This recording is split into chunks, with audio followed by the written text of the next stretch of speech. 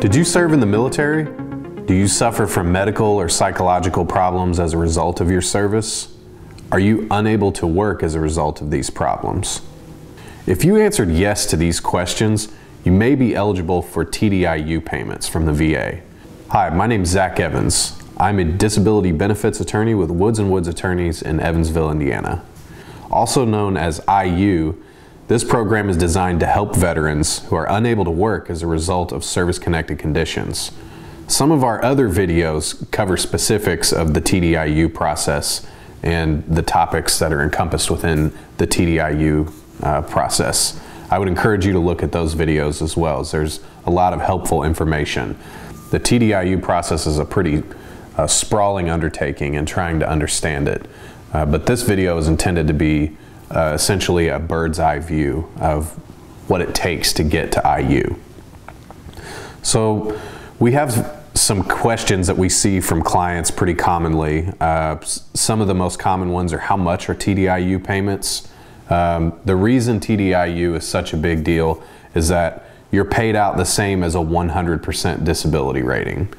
So if all of your conditions add up to a 70%, and you're at a 50% for mental health, but you just can't seem to bump that rating any higher, proving that you're unemployable due to your service-connected conditions can help you jump the gap and get to a 100% rating. I would say overwhelmingly the most commonly asked question is, how long will it take to get my IU payments?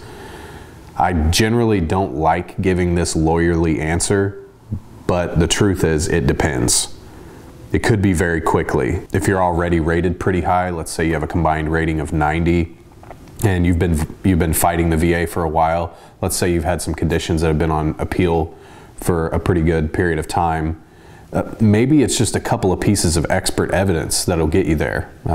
You know, a couple of expert reports and a really well-crafted brief, and maybe a few months after your lawyer gets involved, the TDIU issue can be wrapped up and you'll see a grant.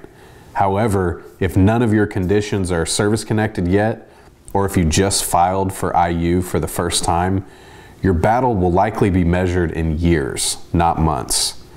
Beware any representative that gives you a time frame. If they tell you that they don't know, they're telling you the truth. Honestly, it's impossible to predict. Every case is completely different, and that's why it's really important that whatever representative you choose, that it's someone who's focused on your specific facts, bringing your story out, and discussing why your unemployability actually flows from your time in service. Focusing on how to best develop your evidence and tell your story is going to be much more productive in the end, as opposed to someone trying to give you some, it'll be a couple of months, just fill out this paperwork here, sign here that says that I'm gonna represent you, and we'll wrap this thing up. Honestly, it's impossible to know how long it'll take. I know that's not a great answer, but that's the truth. The general steps to get to IU payments, there's 3 of them essentially. So generally, number 1, you need to win service connection on your conditions that are related to service. Secondly, you need to win your increased rating fights on conditions that are rated unfairly. So if your back condition and the radiculopathy that you experience in your legs puts you down for half the day at a time, and they're lowballing you with a very low rating that's not consistent with someone who is unable to get up and move around for much of the day, that is ripe for an increased rating fight. And there's several ways that we can develop that evidence and bring that out and win an increased rating. We do discuss that in some of our other videos. Thirdly, and this is really important, you'll need to prove that you're unemployable due to your service-connected conditions.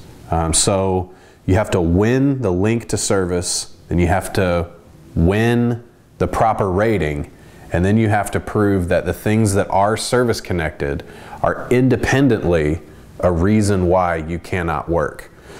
So if you retired from the coal mines after 30 years and you left because you were done working, you were retired, or let's say you left because your spouse was making pretty good money at the time and you didn't need 2 incomes, regardless of what your reason was for leaving the workplace, if the medical evidence shows that your current service-connected conditions, what impairments they're at, leaves you unemployable, and let's say your financial circumstances changed and you're now really in need of the VA's support, you could potentially win a TDIU claim. Each of these steps that I've outlined, the three basic kind of catch-all steps there, they can take months and years.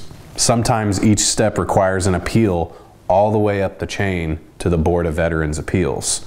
And that's where administrative law judges can correct what regional offices get wrong. If you're looking for a representative that's in it for the long haul and is in it to finish the fight, you need Woods & Woods. Call us or visit our website.